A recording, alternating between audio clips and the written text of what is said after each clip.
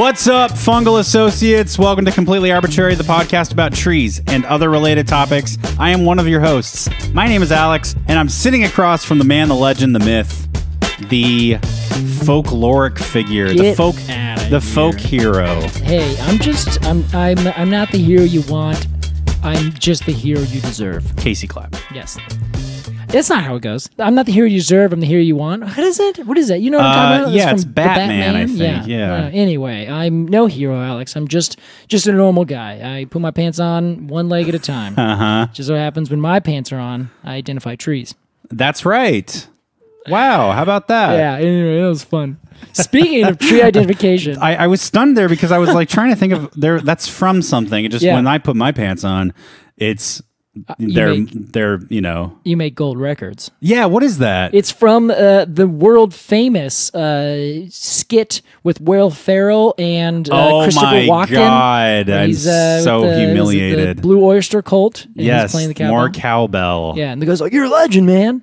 No, I'm not. I'm just like you, just a normal guy. And I remember that line. I remember like nobody laughing when he said that. But it was so good. I actually don't love that sketch. I think I probably did at one point, and then it became a weird sensation. Yeah, it just kind of became one of those like the cult classics, a Blue Oyster cult classic. Yeah, Casey, I did something yesterday that I'm very happy about. Tell us about it as vividly as possible. For about a year, I've wanted to do this thing, and yesterday I woke up and I thought, hey, I'm going to do that thing today. Yeah. And I just did it. I got my nose pierced.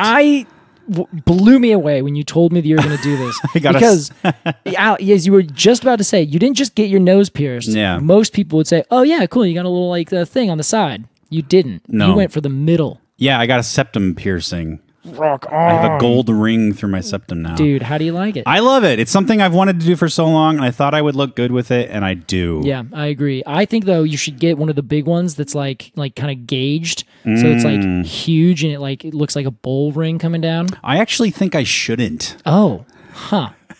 That's weird. Anyway, I guess into that conversation. No, you look great. Thanks, Case. There were a lot of cool designs to choose from. Yeah. And I just went with a very basic gold ring. Yeah, I think it's good. It's always nice to start somewhere and then be like, am I comfortable with this? Do I like it? And then be like, I kind of want to go do this other thing now. You talked about how you don't, the idea of stuff happening to your nose is particularly cringy to you. Yeah, I really don't like it. I kind of enjoid the pain a little bit. I think in the same way that you enjoy the pain of a tattoo. Yeah, there's a lot of, what is it? It's a metachlorians in your skin or whatever. Right, metachlorians. And once you like get a bunch of things, you get like that rush and you're just like, whew. You become a Jedi. Yeah, exactly. I usually go out and get a beer and I'm just like, yeah, I'm going to go play darts. No, I don't actually do that. And your glass is sitting across the table, and you use the force to bring it to your hand. That's exactly what I do. And out of the snowdrift. Yeah, as soon as the bartender notices, I strangle him from afar because I don't want him to tell anyone. It's kind of my kept secret. No, Casey's not a Sith. Yeah, no. You know what? I'm sick of these rumors that Casey is a Sith Lord. Okay, this is not the beer you're looking for.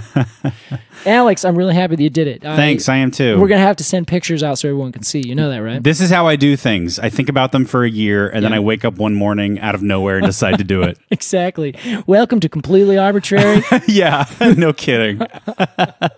Casey, speaking of Completely Arbortrary, on today's episode, like every episode, we were talking about a tree. That's right. A tree that I don't know much about, but I'm excited to talk about. The Judas Tree. That's exactly right, Alex, and what a tree it is. The ultimate betrayer. That is apparently, but man, we're going to talk about that. This is kind of an interesting thing. Okay, and this is spelled capital Judas hyphen tree.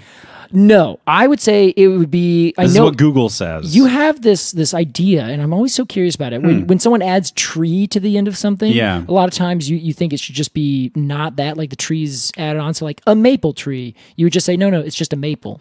Yeah. Right? Yes. So in this case, I've always noticed it as the Judas tree. It is you could call it like the tree of Judas, like we would the cedar of Lebanon. It's just the Lebanon cedar. You know? So this would be the same kind of thing, except because there's like, it's like you're naming the tree for this other thing. It's kind of weird, I guess. Okay, so in the episode title of this episode, in the parentheses where we put the species, will it just say Judas? Judas space tree. With a capital T. Yeah, I think that's how we do it. Yeah, like, that's our not canon. It's a canon is an idea, but we are talking about religious things, so let's just keep it at canon. Canaan is a place. Oh my God. Cain and Abel are from the Bible. Oh yeah, there's a whole other version of this, and a cannon is what you shoot balls out of. I want to say something about this episode. Okay. Couple of different things. All right. One. A potential soft trigger warning for suicide by hanging. Yes, correct. 2, there was somebody who left a review on Apple Podcasts for our show saying they liked it, but they couldn't get into it because we kept talking about Jesus. Oh, do you remember this review? I do. That was a long one. It was just about religion, wasn't it? Yes, like I think specifically though it was about Jesus. Okay, yeah. And it made me laugh so fucking hard because I had no idea what they were talking about. And today, boy, are we really going to lose that listener if they're still with us. Oh yeah, kind of, but also kind of not. But yeah, I guess a little bit. Yeah, you're right.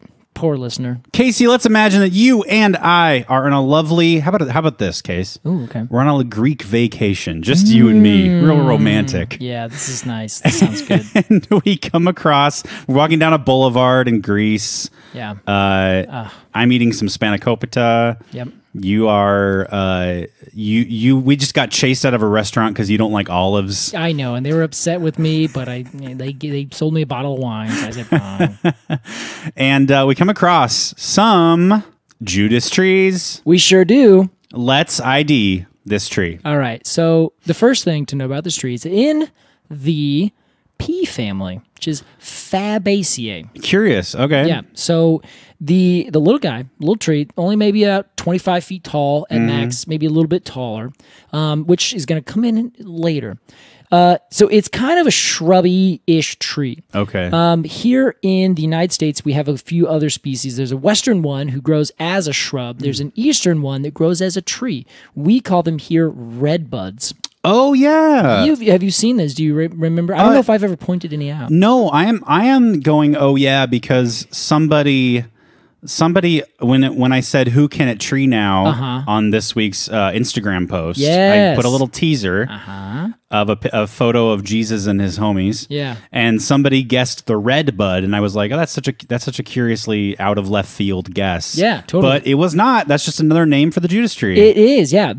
We would call it, like many people call this, and the scientific name is Cercis siliquastrum. Wow. Siliquastrum. Is that related to soliloquy at all? No, actually, I looked that up. I was curious about that because I wanted to know. Yeah. But the specific epithet comes from the word siliqua, meaning pod, and the suffix astrum means partial resemblance. It resembles a pea pod. Yeah, exactly. Which is kind of funny because it is a pea pod. Right. You know, it's in the family and everything. So the resemblance is pretty uncanny. You resemble a dendrologist. Yeah, it's like, you look just like this guy I know, Casey Clapp.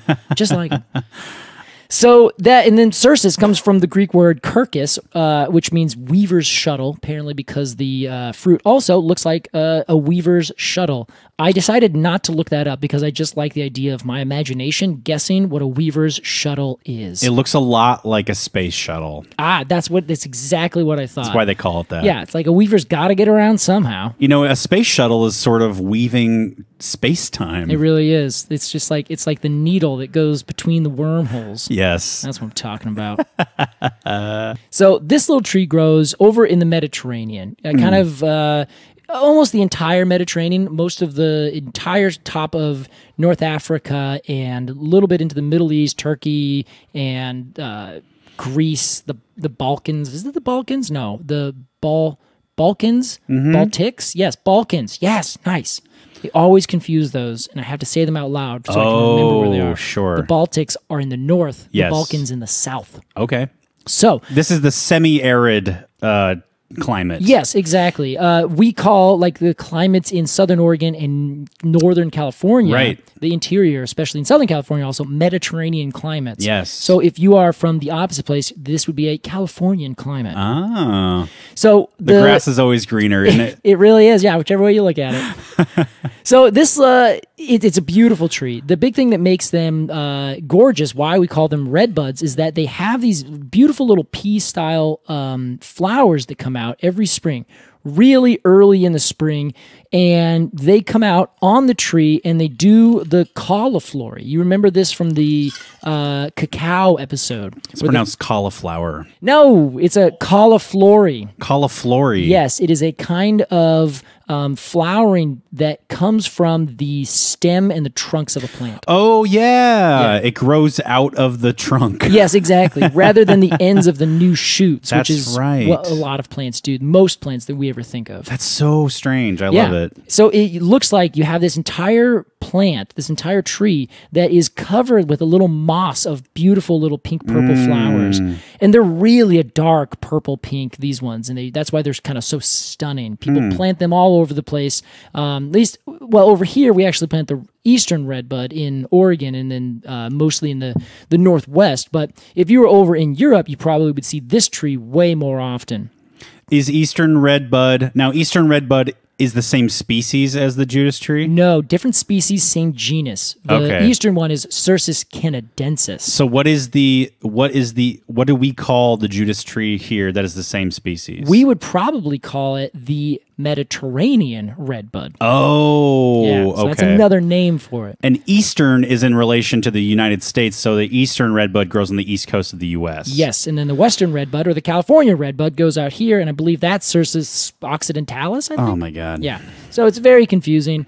Just like you'd say the Western things, it depends on where the person was or who they were when they were describing it, you know? Sure. Yeah, so it's a little bit of a problem. The West is only called the West because it was called that by Westerners. Yeah, pretty much. Yeah. And a lot of this really goes back to like Roman times where the Romans were centered in Rome, then they were centered in Constantinople, so there was an east and a west. Right. But if you were a Persian, everything over there was a west, and then you were maybe the very center of the world. But then if you were the Chinese, then you would say, well, everything over there is west, but we're the center of the world, so east is, nothing. So you would just be center. East would be the ocean. Oh, that's interesting, Casey. So there's a lot of different interpretations depending on how far you go back. Yeah.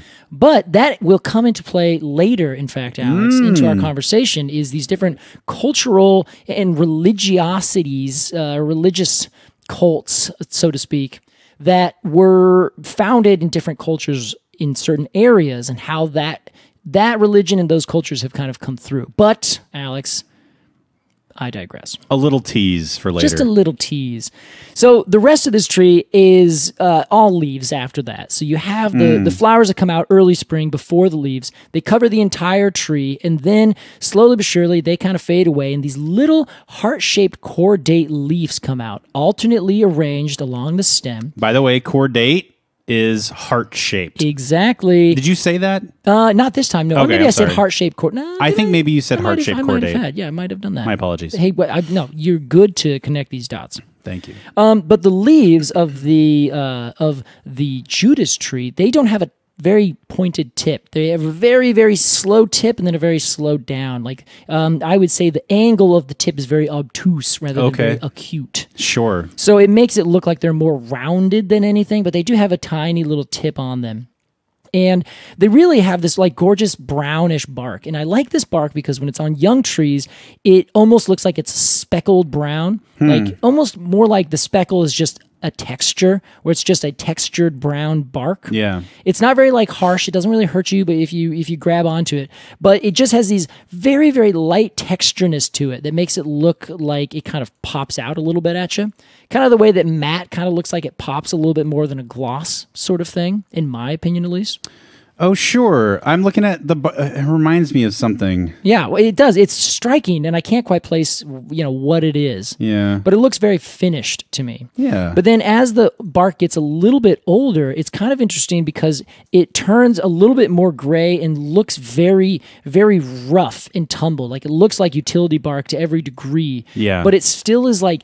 It's like all those little tiny texture on the brown bark just kind of slowly but surely get a little bit bigger, but the texture is still very fine. So it's a fine barked tree with this really interesting uniform pattern going all the way down to the bottom. Interesting. I just love it. I think the bark is a delightful, delightful bark. Oh, it's got sort of that... it almost reminds me of like a cherry bark. A little bit, without the big lenticels. I can see that, yeah. Lenticels being those horizontal strips or the little air bubbles or fart pockets that come out. Yes, the fart pockets. So, Thank you. You're welcome. I knew you were going to say it if I didn't, so I wanted to beat you to the punch there. It actually wasn't. No, what? Now I've just been shanghaied to talking like you. It was going to happen sometime, I guess. Oh, God. So the last thing about this tree is that the same place that the flowers come from, the fruit comes from. So you have these little pea pods that start to come down, and wherever those flowers were, once they are pollinated, they then become the fruit, of course. And then you get this tree that is now festooned with these long pea pods covering all the branches and sometimes on the trunk itself. They look like big insect wings. Yeah, they do. That's a really good description. And what's cool is that if you then wait a whole other year, when it flowers again, a lot of times those same little pods will be hanging with new flowers coming out right between them because they last basically the entire winter time. Oh, wow. So you get this really cool effect of like these long hangy things with these flowers like kind of on the top of them. So it's kind of like this long hangy beard with this like little moss covered branch, but the moss is actually these like pink purple flowers. I want to say so far, you know, when like you go to a restaurant, and the chef is like young and idealistic, and you know, talented, but they'll have like a dish that has like, oh, it's this, oh, that sounds great, but we added this to it. Oh, like, oh, okay, interesting. I guess that could be good. Okay, and it comes with a side of this, and you're like, oh, okay. That's a lot happening. But hold on, instead of making it a side, we just put it on top. Yeah, it's part of the dish. Plus, we added plums. And you're like, oh, man, this sounds like shit now. Yeah, like, man, if you just take away the plums and separate everything else. Yes. Give me one of these things. Give me just a good risotto, not with plums and all this shit. So you're saying, Alex, that this tree is maybe a little bit much for you right now. It's a little extra. It's just like trying too many things at once. Oh, it's like it's got flowers growing out of the bark. Oh, that's cool. And it's got really interesting, attractive utility bark. Oh, that's cool. And it's got these really crazy, wacky pea pods. Oh, okay. And then sometimes the pea pods and the flowers are on the same time, then the bark and there's the flowers and the pea pods. And it's just too much, Casey. He's just going insane over there. Alex, take a breath. Oh my God. I don't dislike it for all that, but I look at it, I judge it. You're thinking that the tree is just calm down. Yeah. Take it one step at a time. Like do one thing really well. Yeah.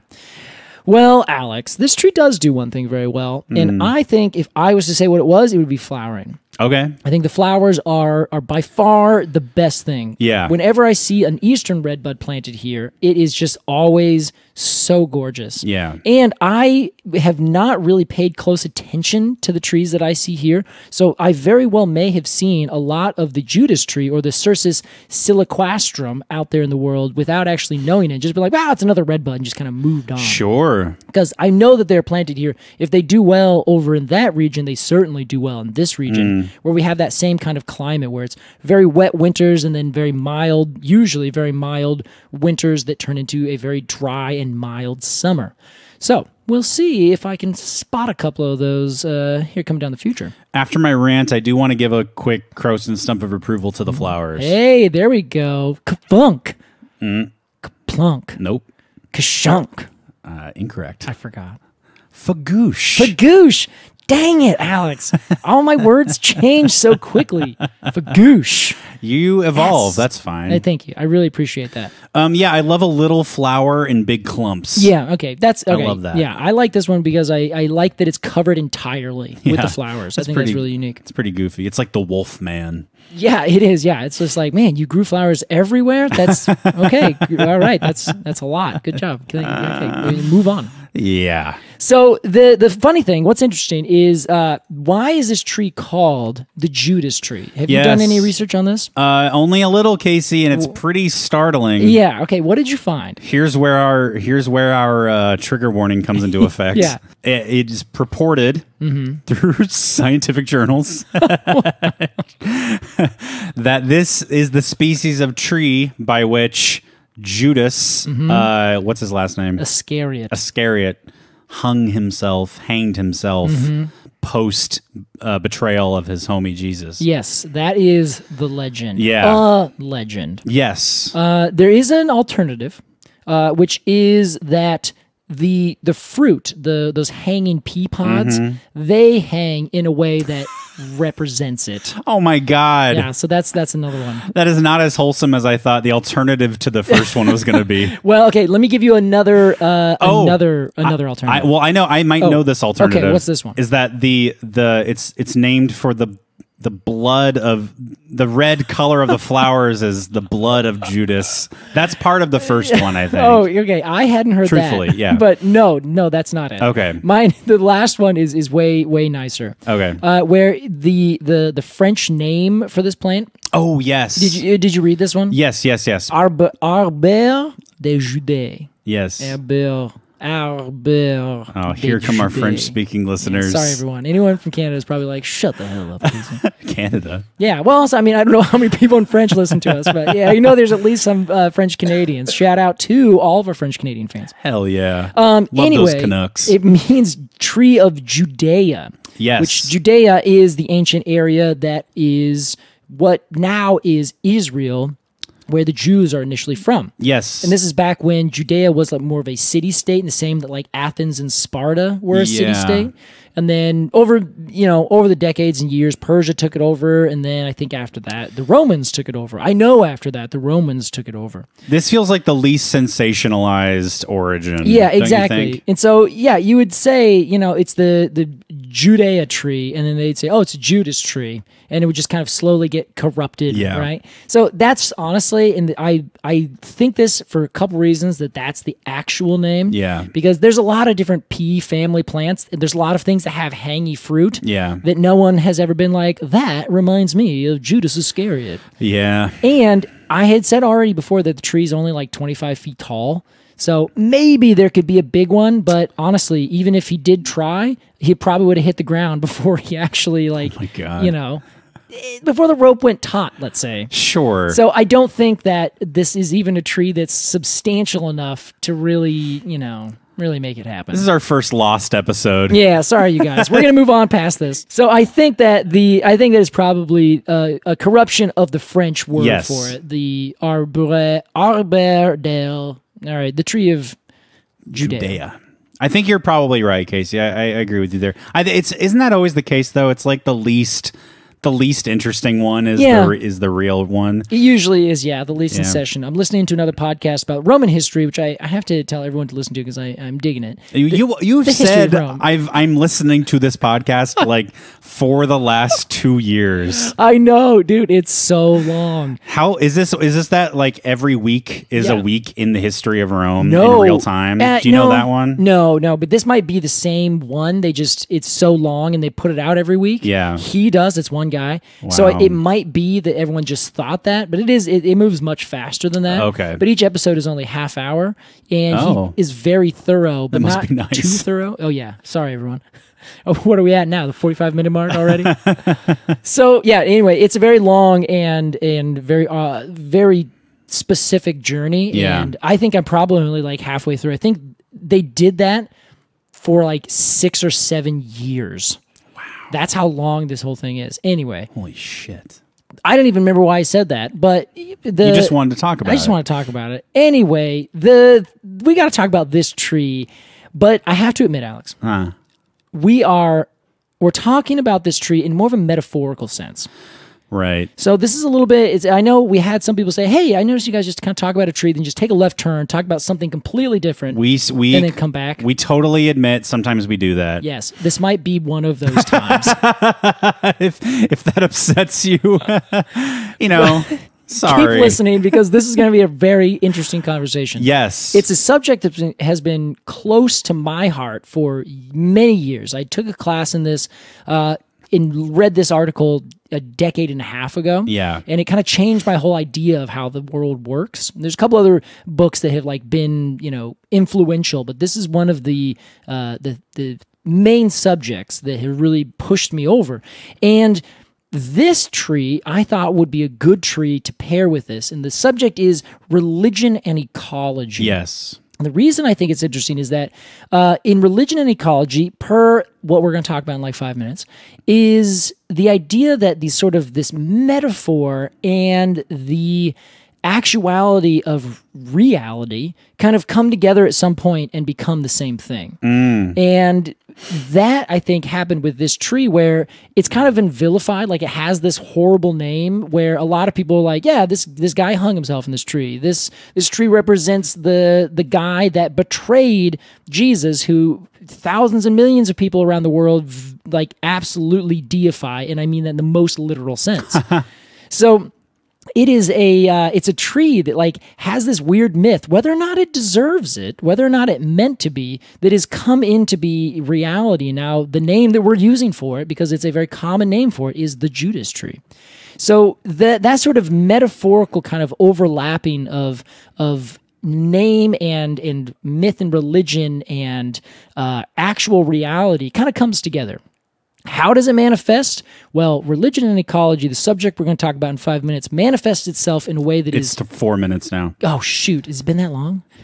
It manifests its way, Alex, in such a mind-blowing way to me. At least this is what the argument is I will provide. Yes. Whereas this tree manifests its way into the point where everyone's like, who cares? It's a really beautiful tree. Yeah. So I kind of dig that. And I always like putting those things together where, like, on one end, we're talking about this tree and how it's sort of played this role. On the other end, we're talking about this other role that this completely different idea kind of has put together and changed the rest of the world. In that one, the whole world has changed. The other one, it's like, who cares? It's a beautiful tree. Sure. Kind of dig that as a juxtaposition. You can say, I didn't follow that. You didn't follow I'm sorry, that? Casey. we should just go right into it. I'm sorry. That's all right. I'm leaving all that in, though, because just because I didn't follow it doesn't mean other people won't. Well, let's take a break. Let's grab some water. Yeah. And then, Alex, buckle up. Wow. We'll be right back with more Completely Arbortrary.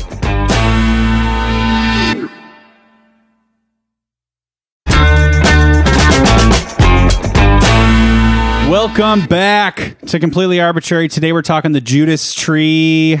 Oh boy, this scientific name. Cercis siliquastrum. Okay. Siliquastrum. Cercis siliquastrum. Yes, correct. Okay. Now, I'm going to just check this. Siliquastrum. Okay, I got that right. Remember when we talked about... Kind of a goofy one, huh? What was it? It was salicylic acid. Yeah. And I kept doing salicylic? Oh, salicylic? Shoot. Salicylic acid? Yeah, I think that's what I did. And someone Okay. messages like, dude, you guys, read. They didn't miss it. They were very kind. They said, hey, you're saying it wrong the whole time. Thumbs up. Okay. Anyway, we're going to move on. That sounds like passive aggression. I'm not here for it. It wasn't. I thought it was nice. You always read passive aggression as somebody just being nice, Casey. You give people too much credit. I'm sorry. Well, okay. Well, maybe that's fair. But you're just that kind of guy. It's a nice worldview for me. You have a yes. No, I am of course being I'm being facetious. You're being aggressively aggressive. I like that about you, and it only makes me angry because I wish I could be that way. I know, but when your eyes are open, Alex. If you see it the way it actually is, rather than me being blinded by the facade of the passiveness, yeah, then you're it's kind of heavy as the head. I see. You're the giver. You see everything and you shield it from everybody else. Isn't that the right book? I shake my head at Casey and I go, Yeah. "Poor fool." Poor fool. Yeah, I'm just living my happy-go-lucky life over here. Yeah, Alex, speaking must of... be nice. It isn't. No, I'm just joking. It is. Not a drop of mental illness in you, is there? No, of course not. Look at me. I'm a definition of Yes. Anyway, we should move on. We won't we won't diagnose you on air. Okay, yeah. I think we at some point we should. So I'm sure someone already has. Our 2-year anniversary, we should really dig into Casey Clapp. It was a 4-hour episode. Everybody cried. It was really intense. God bless you, Case. As you as well. Thank you, friend. Now, speaking of God, Alex, in the beginning, yes, God made everything. I have heard this. This is the creation myth that is in Genesis, that is in the Old Testament, which is the Hebrew Bible. Yes. The Torah. So, a quick history. The Torah is just the Old Testament? I'm pretty sure. I think there's other stuff in there. Oh, okay. But yeah, essentially. Old Testament plus. Yeah, I think that's correct. Don't quote me on this. Here's a big fat disclaimer. This goes for both of us. I am not a theologian. We are not here to discuss theology in a strict sense, though we are technically talking about it in some regard. Yeah. But also, we are not historians, and we're not going to talk about dogma and things like this. So here's some history and theology for you. Yeah, exactly. Thank you. The main thing being that if I get something wrong, you can feel free to call us out on it. We'll be like, well, thanks. Did we get the scientific name wrong? I didn't think so. Anyway, turning into my side. Yes, exactly. I'm not a bad guy. I love our listeners. No, yeah, I'm very grateful. Yeah, of course. It's just like there's like a handful of people I can't stand. Yeah. We want only praise. If you send one thing, I didn't have to say it. Anyway, so here's what we're going to talk about. We can't beat around this bush, Alex. We got to jump straight into this burning bush. Exactly. Oh my God, it's on fire. Is it a tree or is it more of a burning shrub? Wow, that's really a question that we have to ask. So, the idea of religion and ecology was initially created by this guy named Lynn White in 1967. He wrote this article, and the article is kind of innocuously titled "The Historical Roots of Our Ecological Crisis." Yes. Now, Casey, I read this article. Yes, you did. What did you think? I thought it was fascinating, and I'm gonna intersperse my thoughts as we go. Please do. But I was impressed with myself for reading a 9-page scientific article. Yeah, Not you did scientific, a really good job. You know. I think it was published in Science. I think it counts as a scientific article. Okay. Yeah, it's just more of the philosophical sort rather than the original research sort. Sure. So it's commenting on some other work that's already been done. Yeah. And I think there was I'm sure certainly he could have I have a PDF that just says where it was published. It doesn't have any citations or anything. So I don't know if it officially has, but Lynn White is a medieval historian. Yeah. That's what he did. And so he would have cited like these different historical primary texts for, different things that he's talking about here. But the main thing that Lynn White talked about was he essentially, without actually aiming to he wasn't saying, I'm going to go figure this out.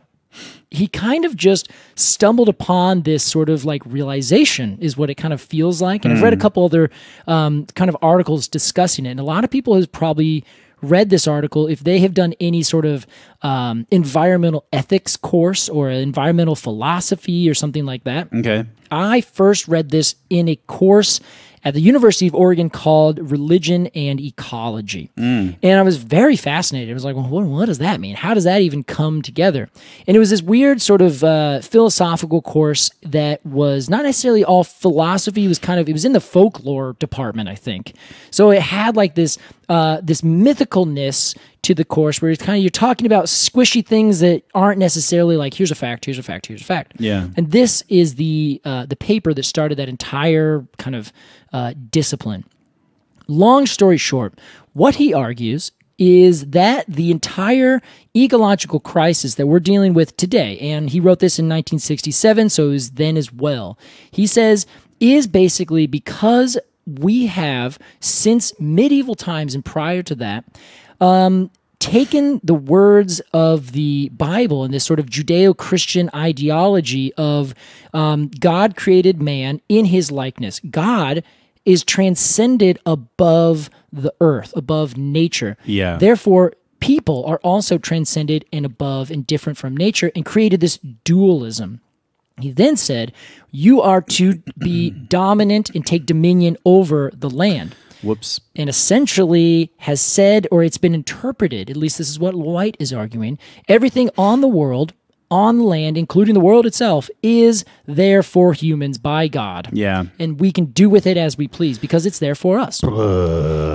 It is. It's a hard thing to look at. And if you have any sort of environmental ethic that's like, no, things are good, then you're like, well, yeah, but is it good for you? For us, for itself? What exactly are you arguing? Yeah. And so he says, and he draws very nice, it's 9 pages, which for a philosophical kind of text is actually really short. That's funny because you sent that to me. I was like, 9 fucking pages? Yeah, I've read like 25-page documents where it's just like they go on and on and on about these things and like really hard language to follow. Thank you for doing all the research for this podcast, Casey. I really appreciate it. It's my pleasure. So what they basically talked about is, or what he's arguing is that way back when, plows were going to be one way. And then you can only kind of scratch the surface in a literal sense of the ground. Yes. So then he said, well, the technology changed. And then once the technology changed, we started to be able to take ourselves out of a subsistence living situation and start to make more of everything.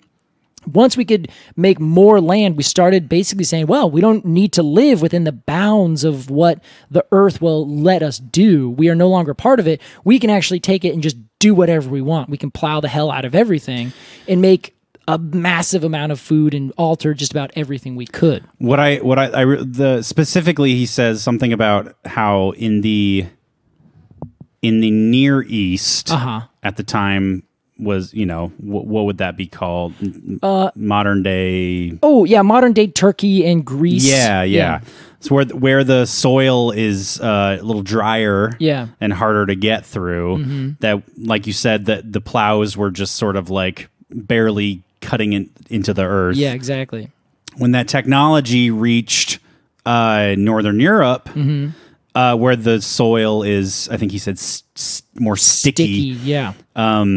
They were able to really gash into this earth. Really went for it. And multiplied the number of oxen they used from 2 to 8. Yeah. And like he said, he called it something about a violent kind of change in farming philosophy. And what was interesting is that violent change was also a technological change. Yeah.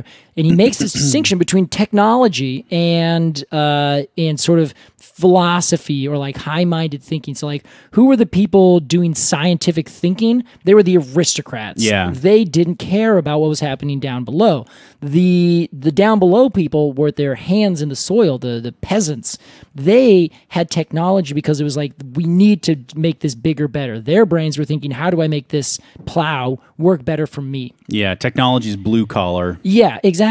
And so all of a sudden, he said, like over a certain period of time, and for those of you who just want to press pause, go read this article, and then come back. It'd be worth it, probably. It would be totally worth it. It's only 9 pages. And it's on our website if you need help finding it, arbortrarypod.com. Go to this episode's show notes, and there'll be a link to it there. So basically, long story, a little bit short because it's already getting pretty long. He makes the thing that because we are predisposed with this sort of really fundamental kind of religious ideology of the land is here for us, go have dominion over it, that we started to essentially use this technology in order to get the leg up on nature. And then people who were doing the scientific thinking at the time, the high up theologian scientists, they were thinking, well, we want to figure out how these things work, not because we're trying to, figure out how it works for its own sake. I think one of the quotes is like, I want to hear what God had to say, or I want to see like the steps that God took right after he took them. And that is them like trying to figure out, well, what does a rainbow look like? Rather than, like you were saying, in the East, and this is again the east of essentially Constantinople, or east of at least Italy. So it's kind of that the Middle East, the Mesopotamia kind of region, as well as Judea and as well as Greece. They were saying, well, if you see this thing, this creek, this rainbow, this natural feature, it's a thing from God saying, hey, look, there's this cool thing, and you kind of are like, hey, great, I like that. Whereas in the West, it's more like, I wonder why, I wonder how, what can we use, how does this work so that we can use it to our advantage, or we can do something with it. And so he ends up making this big thing, and he argues before that all of our technology is all Western technology. No matter where it started at the beginning, it is now, in our modern sense, Western technology, almost across the board. And so his argument basically says, because of this initial religious belief, this initial theological sort of free pass and transcendent dualism that humans are not a part of nature, we can do with it as we please. As we had the technology, as we had the ideas and the scientific thinkers, once those came together in the Industrial Revolution, it basically put everything into overdrive, and now the Earth and everything is just completely destroyed because who cares? It's ours to use as we please. It doesn't exist for its own sake. And that is his kind of big fundamental argument about where we are now and why the roots of our ecological crisis actually go all the way back to essentially medieval and pre-medieval theology, and how that has been taken literally, which is, why it's like, we should do the Judas Tree, because it is taken literally as this thing when it probably actually wasn't. Yeah. So they say, take dominion, and that's a translation from the initial Hebrew, from the initial Greek, from the initial Latin, and now to English. So it's kind of like, well, what was it actually supposed to be? Did it really mean this? But now we have seen it this way, and now we take it that way. So this conceivably more of a either lost in translation or a metaphor of like, God made you and earth, you are now here, go do things. It kind of just solved this question of like, where did we come from? That's been taken literally, and now because it's been taken literally, we are in this gigantic mess. And he argues that we can't get out of this mess. We cannot solve it by technology and science alone, because it's still within that same paradigm. We need a religious shift. That's exactly what he said. Like, we have to change our religion. Yeah. Which is crazy, like, to think about. Like, but it's also one of those things where you ask yourself, we're in the middle of climate change. We've been in it for a long time. Since here, he also notes in this 1967 article, he's like, wow, and we're getting a lot more information about all these other things. It's coming in every day. We are now living 50 years on from when he put this out. And we're right now like, wow, what has changed? It's like nothing has changed. Almost nothing has changed. It's just gotten worse and worse. Pretty much. I was going to say. We have made progress, I will say. The Clean Air Act and things like this. Yeah. We've made changes, but the long form trajectory, right, still pretty much the same. Yeah. Here's a question. What do you got? If all of this stems from the idea that we as people are not a part of nature, that we are two separate things, there is nature and then there is humankind. Yeah. Is paganism a form of activism? Yeah, it might be. Now, we should make one distinction that paganism is it's a lowercase p, right? Right. Paganism is many things. It's not like one thing called paganism. It's essentially just not Christian monotheism. Okay, good distinction. I guess I was saying paganism in the sense of being more closely related to nature and coexisting as opposed to taking dominion over. Yes, exactly. Maybe what you're thinking is more the idea that he brings up and other people have is animism. Yes, animism. That's what I was. I think that's what I thought I was saying. Yeah. I remember reading that in the article. Yeah, and so for those of you who are not familiar, it's the idea that kind of everything has its own spirit. Specifically, it has a spirit in the old kind of European Roman Greek fashion where they said, well, this is actually like, there's a spirit that is of this that kind of guards it, and you have to, I think he said, placate that spirit in order to use that resource, Before chopping down the tree. Yeah. You placate the spirit of the tree. Exactly. And then he goes on to make the argument that as sort of the Christianization of the Roman Empire and the rest of Europe after that, they would go and chop down these sacred groves. Yeah. So having this sort of sacred grove of anything, or having like, say, this river is sacred for this reason, that puts a spirit, an agency into that river, which is which is heretical towards Christianity. If you're monotheistic, there is only one spirit. Exactly. And it's not in that tree, so go wild. Go chop them all down. Exactly. It has nothing. It has no spirit. Yeah. So it's one of those mind-blowing kind of things to me. And there are some critiques to it. I should add that. To this paper? Yeah, where some people have said, well, dominion is one interpretation. There's also like stewards. You are a steward of creation. Yeah. Where they say, it still keeps that dualism, though. It's kind of one of those issues where there's us and everything else. Yeah. Where it's like, oh, well, we are stewards. We're not to take dominion and destroy it. We're supposed to maintain it and keep it, there. But it still is for us. Yeah. So it's an interesting thing. I actually had a critique come up to me for this because it also, you've heard me, we've talked about urban forestry for a million things. And I say, oh, trees are important, and here's why. They provide us these ecosystem services.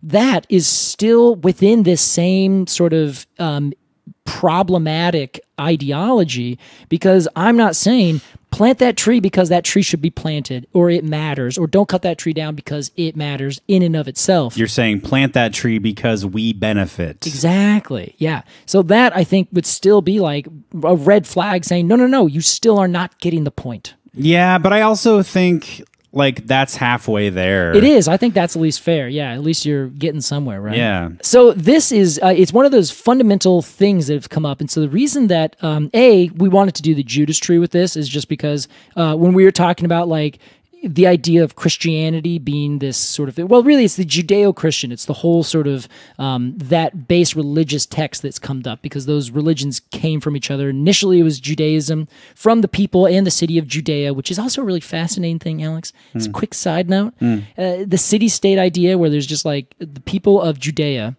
were Jews, and they had their religion of their people. Yeah. It wasn't it wasn't until the city was completely destroyed, which it was several times by the Romans, because they were just a problematic people for the Romans. That then you got the Jewish diaspora, which then became people all over the Roman Empire and things. Because those people seek refuge all over the place. Yeah, they basically said, well, our city's literally leveled. It does not exist anymore. We have to go to this city and that city and this city and over there and but over there. They bring their religion and their culture with them. Exactly.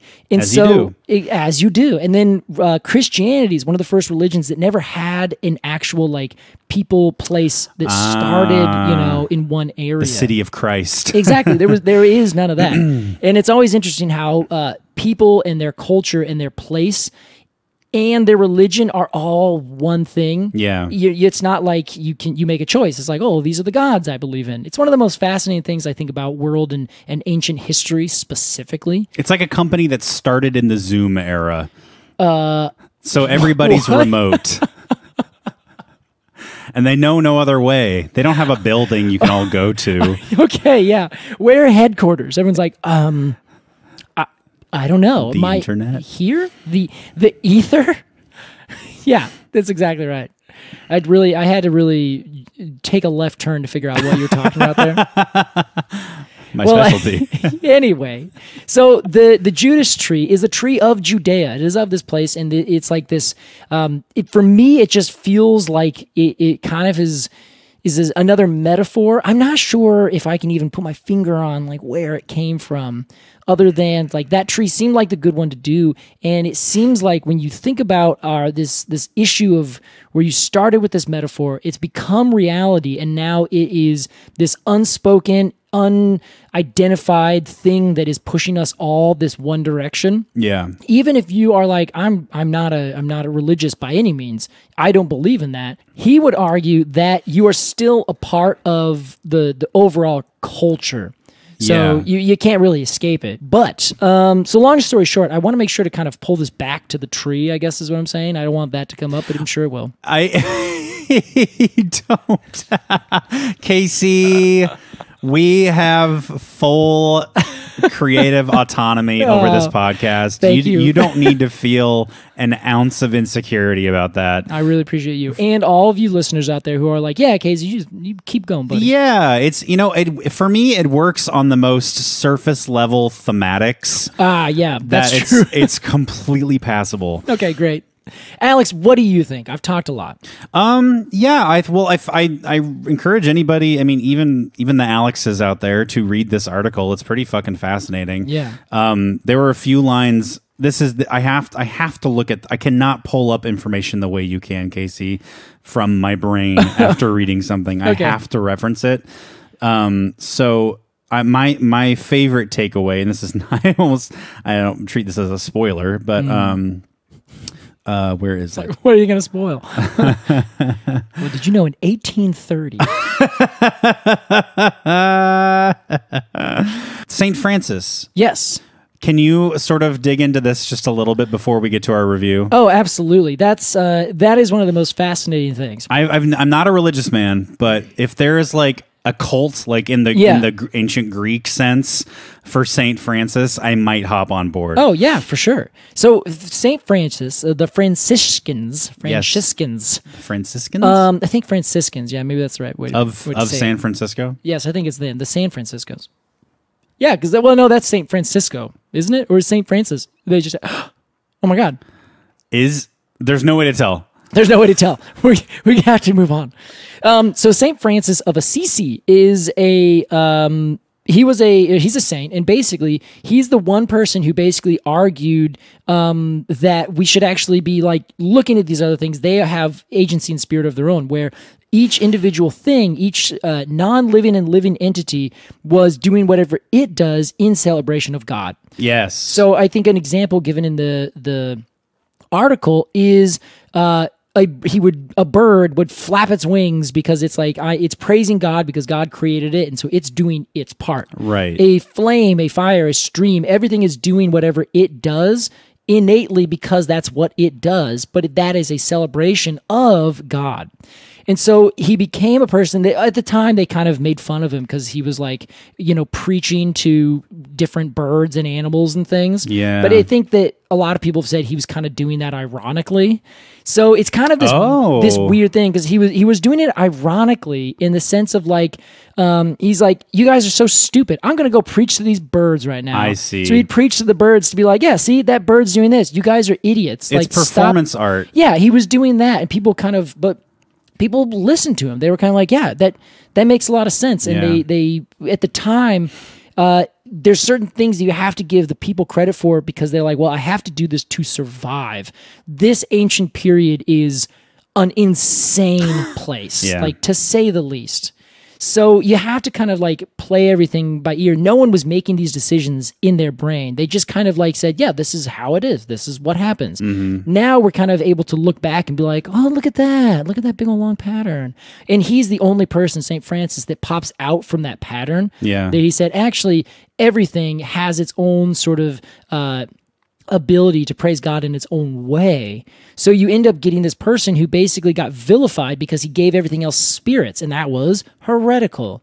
So he's been like the church historically, I don't know if now, but way back then they kind of like said, shut up, stop, kind of like really pushed him off to the side. I'm not being facetious when I say what little I know of St. Francis. To me, he comes across as an artist ahead of his time. Yeah, I think you're probably right. Yeah. Who just was not understood, but was brilliant and was doing something really important and cool. Yeah. But nobody listened because it was not the status quo. Yeah. Isn't that always the way it is? Cassandras of all time. A bit of a Kaufman character. Yeah. Casey, I think this is a good point to get into our review of the Judas Tree.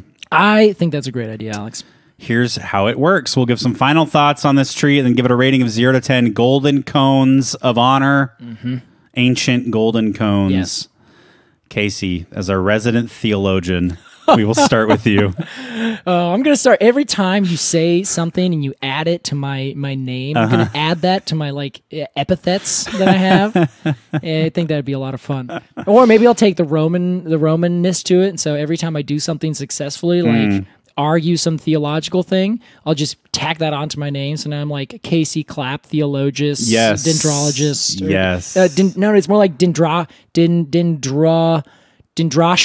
something like that. Dendrocious. Yeah, it'd have to be something like that.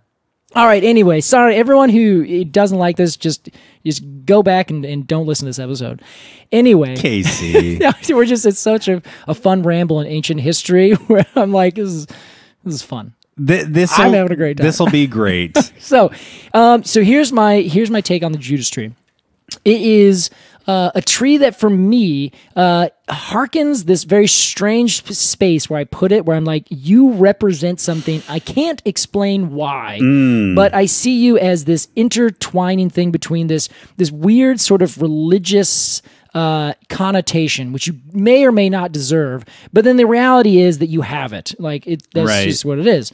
So in the sense of religion and ecology, I don't blame the religions for necessarily making this happen because they're like, we don't care, we want to destroy the earth, all for us.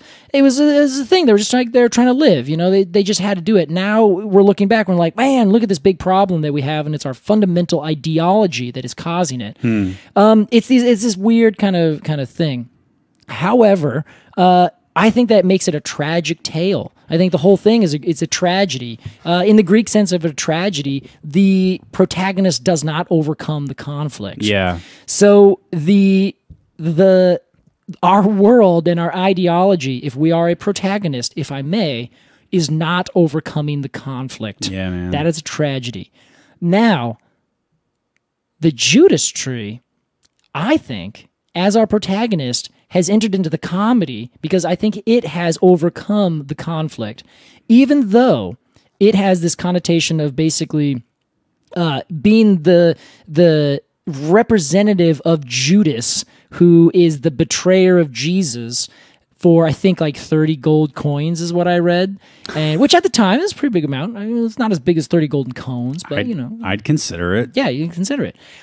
So I'm sure that it gets vilified for that, but every single year, the Judas tree still blooms its gorgeous flowers, and it still puts out its lovely little hangy things, and it still grows up and becomes a gorgeous, if not gigantic, still a lovely proportioned tree. Yeah.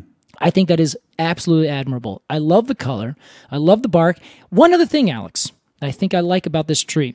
For whatever reason, the eastern redbud, when we plant it here in Oregon, consistently, or at least anywhere, I don't know if just Oregon, I guess in Seattle also, they consistently get a Ganoderma decay at the base of their tree. Ganoderma. Yes, it's one of the fungus that we have. We've talked about it a couple times. Okay. It pops out, and it's this big polypore, so it has a conch that comes out. Conchs. Yeah, and you can scratch on the bottom. Ganoderma applanatum. Oh, yes. Yeah, so you can draw on it. Yes, exactly. Yeah. I find more of those on the bases of redbud trees than any other tree I've ever seen, at least in sort of a consistency basis. Are those fatal? Yeah, they will be over time because they are saprophyte. They decay the middle of the dead wood of the stem. So over time, that basal decay will cause the tree to just fall over because it's lost its structural support. Okay. I love that. I love that I can look at I know of one right now in my brain on Division Street that I can point to. You freak. And I just love being able to walk down and be like, hey, there's a redbud. It's really beautiful right now. Oh, there it is. There's that fungus. I don't know. I just, for whatever reason, it tickles me. It's dependable. Time. It's dependable. I'm going to give the redbud a 7.1 on the golden scale of cones because I think that it's earned it. I think it's a funny tree. I think it plays a weird place in our world, and I don't know if anyone acknowledges that quite as much. I don't know if anyone is like the Judas tree, huh? Why do you call it that? And then dig into it a little bit. You may be the first, Casey. I don't think so. I think other people have. I read this on Wikipedia, actually. Oh. So someone's What is that? Oh, it's this interesting little blog. I'll check it out. Anyway, 7.1 Golden Cones of Honor. Yeah. Golden ancient cones of honor. Yes. Inscribed on stone tablets. Correct. From theologian Casey Clapp. Of the Judas Tree. Casey. Alex. I love when we do that. What do you think? I don't really know because this episode wasn't really about the Judas Tree. So I don't really have an opinion on it. Oh no. I failed at my job. I'm teasing you.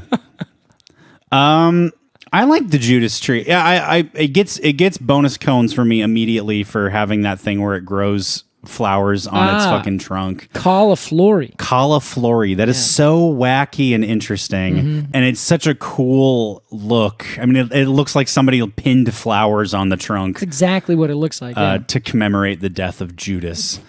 Other than that, it's kind of whatever for me. However, it is linked to this big, I love a tree that has some standing in mythology. Yes, that is true. Or culture at large. Yeah. How much bigger culture can you get than the Bible? So I'm down with that. And for me, it's residing around a 6.0. A 6.0. It's not sub 5. It's not over 7 for sure. All right, that's fair. 6.0 feels good for me. One day we should go out and try to find all these trees and specifically find them at their peak of whatever is like whatever puts one of us higher than the other, Like we should go out and find a mango tree when it has a bunch of ripe mangoes on it, and I'll eat those. Should. And then we should take it out to find a Judas tree in full bloom and just see if it changes if the grandeur of it makes us be like, oh wow. I'm almost positive 7.2. all of our trees would get like a 3-cone bump if we did this. Yeah, you're probably right. If experiencing any of that stuff in the wild is so much better than just talking about some Google images. Which I have to say probably makes us very good reviewers in that case. Let's just toot our own flute here. That makes us able to not see the grandeur and be put off and be like, it's so beautiful. We're way more objective here. Oh yeah, this is completely arbitrary. This has all been on purpose for sure. Definitely. That was our review of the Judas Tree. Casey, it's time for a game. It's one we haven't done in a long while. Oh boy. This is Who Can It Tree Now? Who can it tree now? Who can it tree now? Who can it tree now? Who can it tree now? All right, Casey. Here's how the game works. I am thinking of a tree. You have 10 questions. And I'm considering setting a timer. We'll see how it goes. Oh shoot. Okay. I might be like, all right, 3-minute warning. Okay. You have 10 questions. Okay. Yes or no questions to ask me. Yes, no. Okay. I will answer you from the pages of the Sibley Guide to Trees by David Allen Sibley. Okay. Honestly, so this tree is in here. Looking for that money, David. David owes us like $3 million probably. I think so, yeah.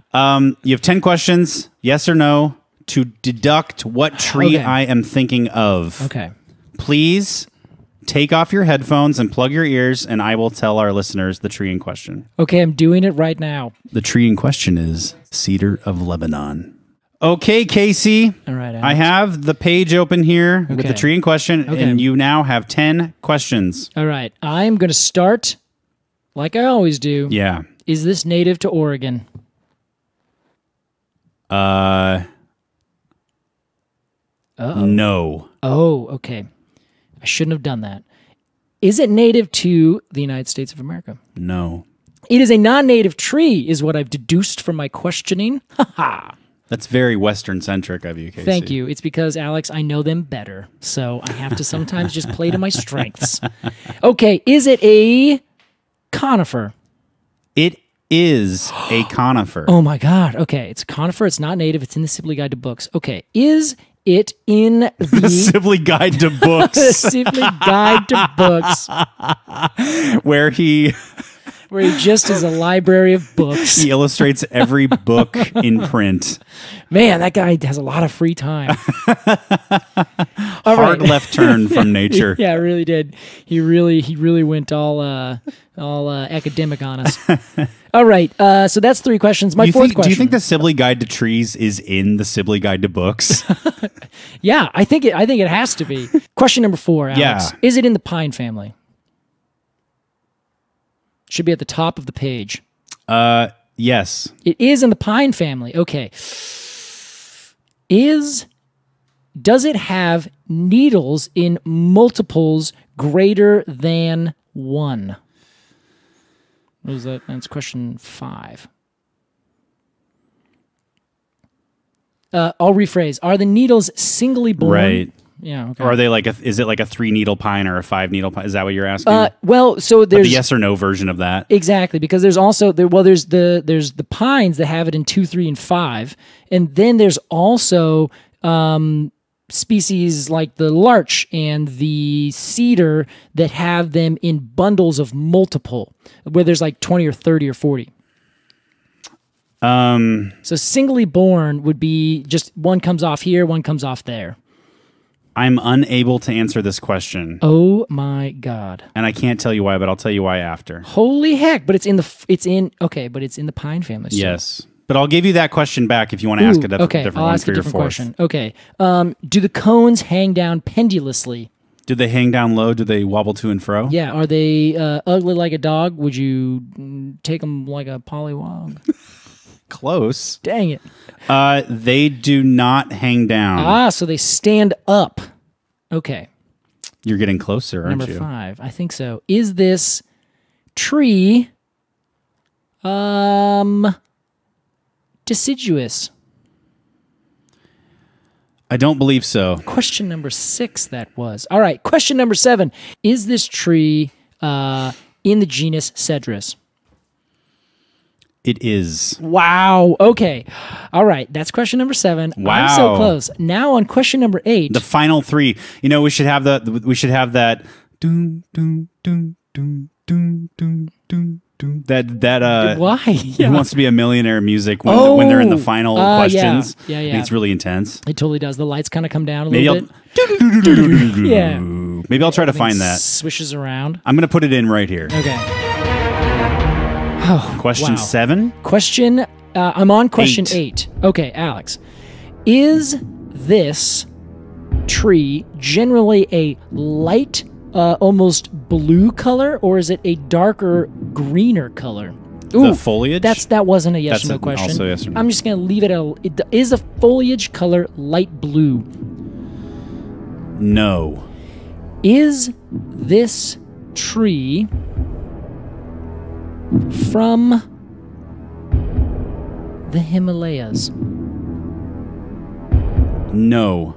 You have one question left. Is this tree... It's also possible I've misanswered one of these and you're on the wrong trail. Okay. But this is your last question, and then All you right. must guess. Here we go. Who can a tree now? Is this tree Cedrus brevifolia? It is not. Is this tree... That was question 9? Yes. This is I think that was question 10. Yeah. So now I have to guess what you it is. now must... This is your final guess. This is the guess. Casey Not a Clapp. question. Who can it tree now? Cedar of Lebanon. Casey, you have one Who Can It Tree now? Yes! Oh, God, man, this one feels so good. Yeah, boy.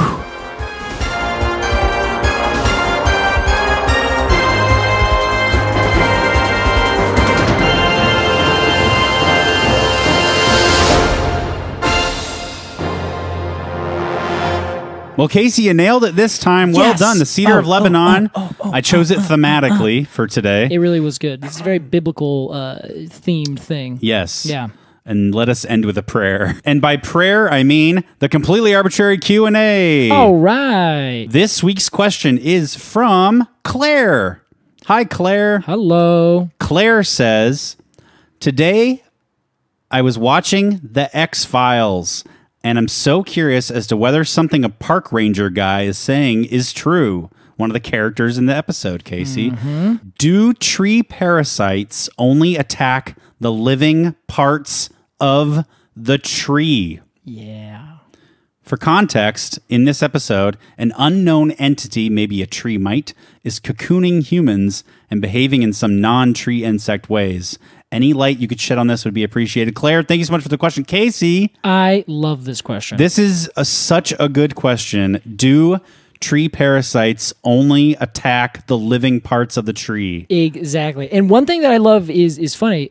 Claire also adds, and also some parts of the tree are dead, which I love. There's 2 question marks on that, which I hear like a dramatic, like, I guess heartwood is dead, right? Exactly, yeah. So this is question. So, oh my gosh, yes. The answer is emphatically no. tree parasites do not just attack living parts of the tree. Exactly. They don't care. It depends on the parasite. Oh, sure. Not every parasite is alike. Precisely. Earlier this episode, we talked about Ganoderma applanatum. That is a fungus that decays wood. But if the wood is living, like the very outer cambium layer, it can defend against that. Fungus is considered a parasite? It is, yeah. Oh. You have parasitic fungi like... Oh, sure. I guess I knew that. Yeah. I thought when I think parasite, I think little insect. Totally, yeah. But fungus can do it as well. There you go. We have parasitic fungi. They will get on something and eat it and attack it while it's living. Yeah. And it will live in and on that tree, and that's what it does.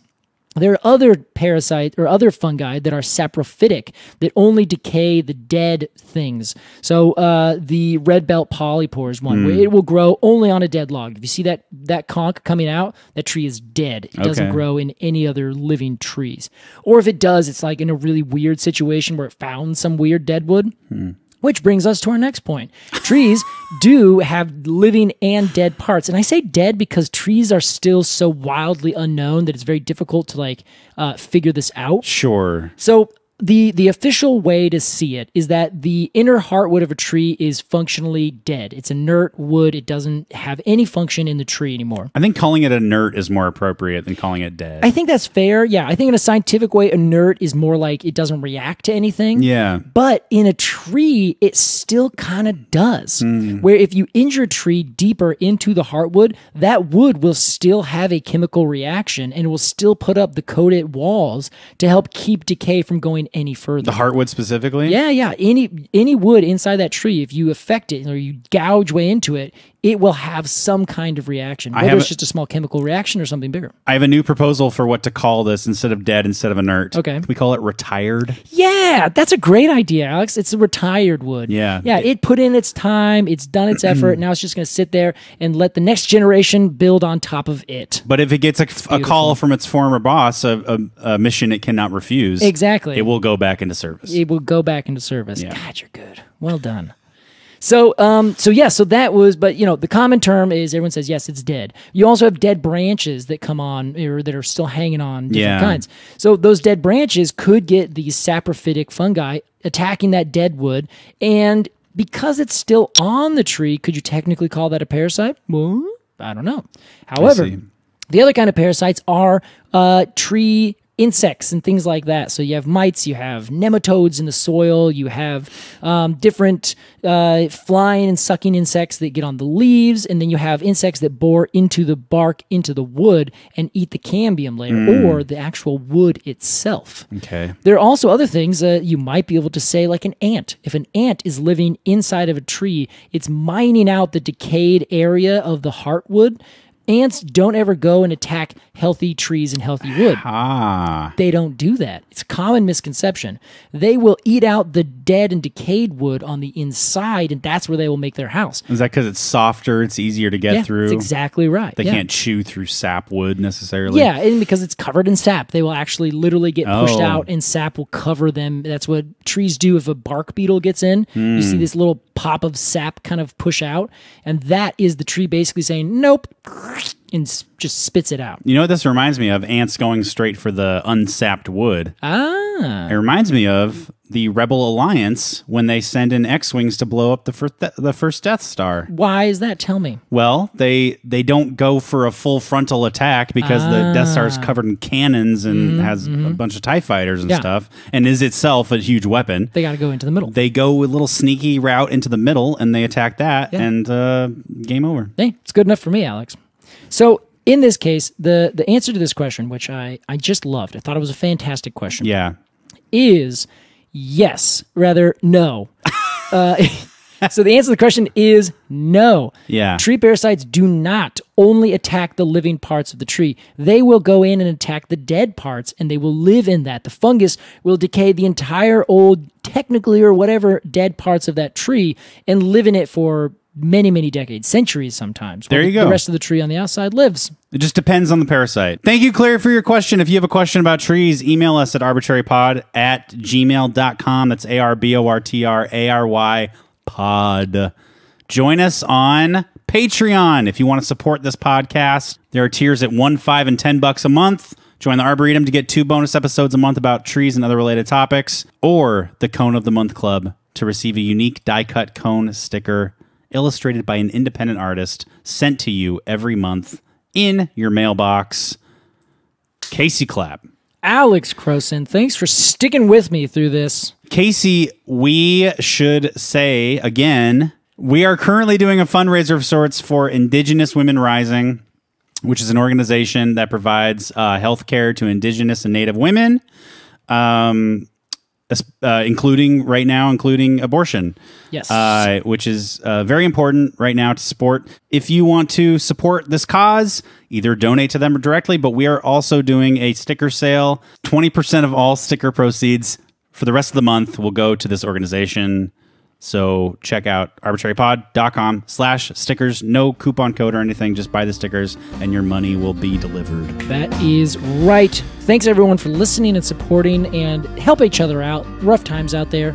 So make sure to give someone a hug, and also talk to your neighbors, talk to your friends. Make sure everyone's okay. I like talking to you every week, Casey. Oh, Alex, it's mutual. It really is. It'd be cool if we were talking about like music or movies or something. But hey, I think we're going to be talking about that a little bit more. You got other things happening too. Is an EP coming out? Oh, sure. This was not a setup to talk about my new album. But I love to take advantage when I see one. All right. You little sneaky son of a gun. All right. Let's get out of here, guy. Thank you for listening to this episode of Completely Arbortrary. We will see you next time. Bye-bye.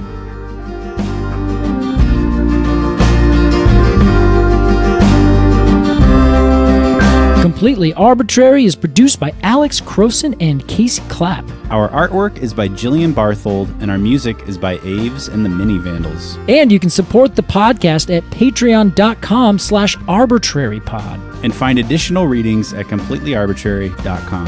Thanks for listening.